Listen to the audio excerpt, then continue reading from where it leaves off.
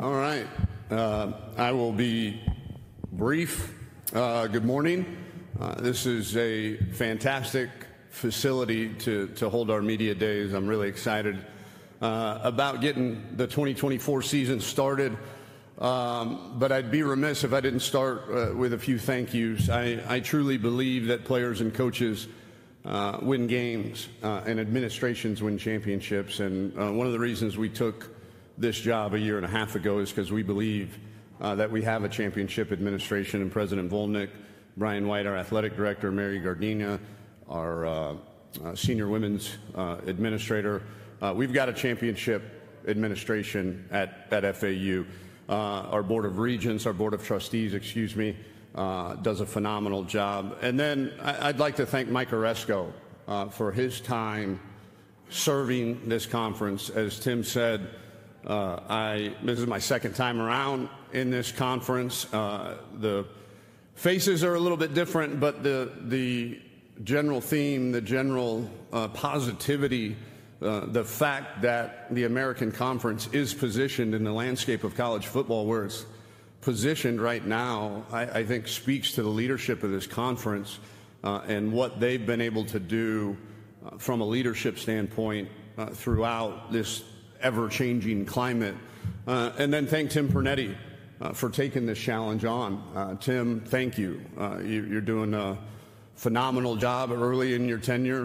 We spoke at length last night with the head football coaches, and as a guy that's pretty invested in this conference, I'm excited about its future under your leadership, and I'm just excited to see where this season as well as the next few years go for this conference.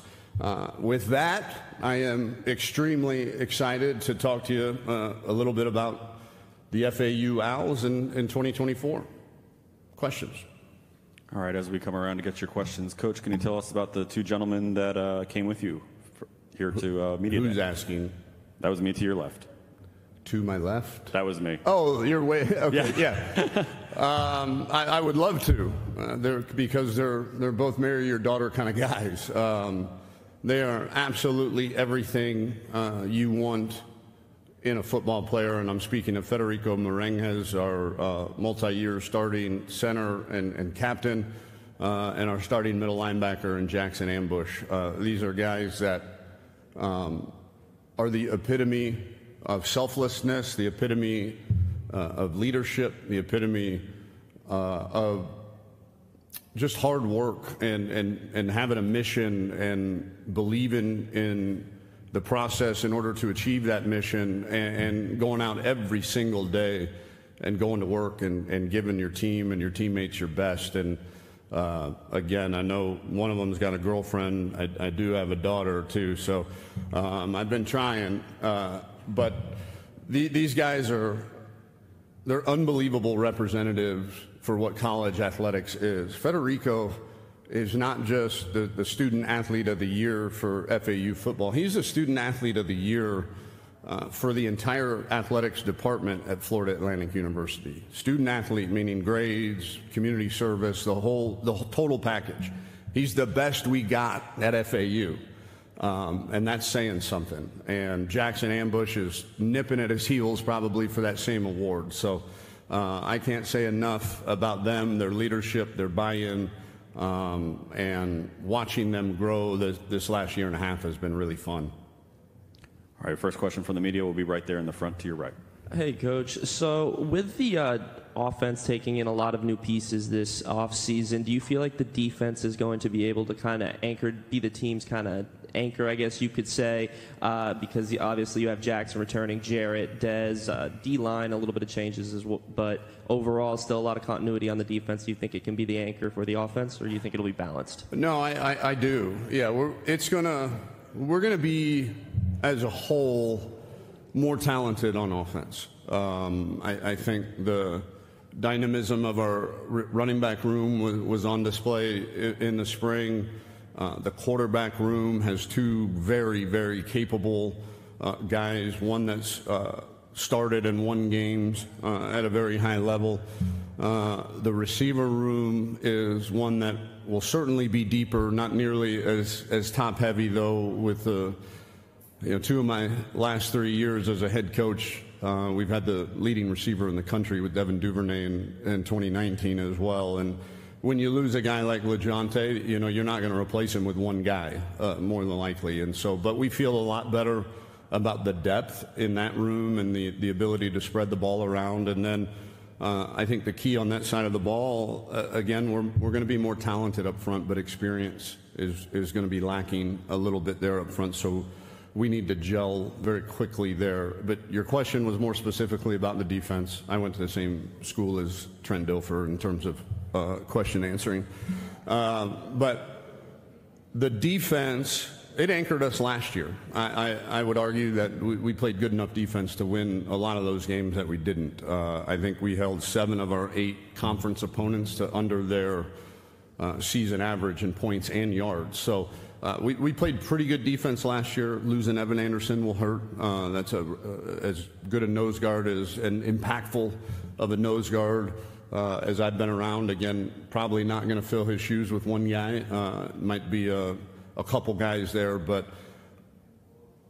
to ultimately answer your question, really excited about the defense. I think we can continue to improve. I think we're going to replace the pieces that we lost, maybe other than Evan, with better pieces. And then offensively, we've got to come along as quickly as possible. Other questions for Coach? Right here in the front to the left. Don't make me go Biff Poggi. Sean Jones from CBS Sports. How you doing, Coach? I'm curious, a year into the job, I mean, what's kind of been what you expected, and what's sort of been challenges that maybe you didn't anticipate? Well, I think, not going to a bowl game for the first time in your career as a head coach gave me a lot of time to think. I didn't realize you had that much time, Christmas break. And I think, a couple things. One, we were last year's team, I shouldn't say we, last year's team was 1-5 in one-score games. So we had the requisite talent to be in those games. We just didn't have quite enough to be the difference, right? And I'm talking about on the road at Illinois after getting your butts kicked by Clemson, and it's a 6-point game in the fourth quarter, and then you go to the other side and you say we had a culture good enough to keep us in those games, and those games that maybe we shouldn't have been in because of the talent, but just not quite enough to carry us over the top. So I feel like we've improved the talent, we've improved the culture, and what I've learned in my time here is that we made the right decision. When deciding to get back into college football, the job needed to check 2 boxes. My family needed to be happy living there, and you needed to be able to win championships. And the first box has absolutely been checked. Boca Raton I had no idea. And my family has absolutely fallen in love with living there. And then winning championships, I do believe we can. We do have an uphill battle. We don't have the money yet that some of the established teams that in the American have had because of the TV revenue and the discrepancy with that payout every year to our 6 schools. So we're fighting, but the good news is we've got a great athletic director that understands what it takes to be successful at this level, understands that switching conferences last year was a major step up, and that the commitment level now needs to take a major step up. So I think as far as the right people understand the right things, so to go back, we made the right decision is probably the thing I learned, is that we're on our way to becoming, I think, what we all envisioned this being. Any last questions for Coach? Up right there in the front on the right. Coach, so we saw in the offseason you promoted Jeff Love and Ryan Beard to new positions. Can you kind of talk about your philosophy of promoting within a little bit, and do you think that it trickles to the team aspect of it as well for the players that decided not to hit the transfer portal?